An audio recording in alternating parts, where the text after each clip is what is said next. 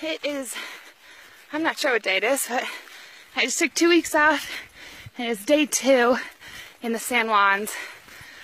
Right now we're at about probably 11,500 feet, somewhere around there, and it's definitely hard to breathe, especially going from sea level to this high in about a day and a half.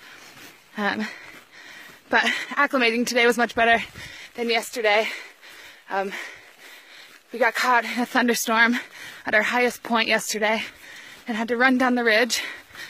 And then just as we had set up our tents at night, it started raining, and it didn't really stop until about 11 a.m. today. So we were totally soaked.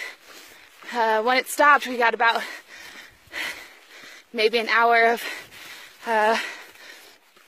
a tiny bit of sunlight to dry out a bit, and it's really foggy everywhere, but it's looking much better than it did this morning. There was fog all in this valley. You couldn't see those mountains over there. It's definitely a rude awakening into the San Juans, that's for sure, but we're doing almost no snow travel, so totally worth getting off for all that time.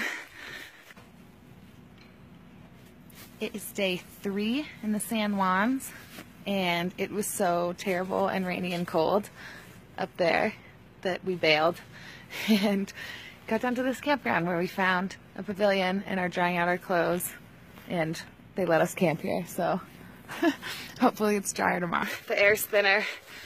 It's much harder to breathe, much harder to hike, but you can't beat, where we're standing right now, so amazing morning.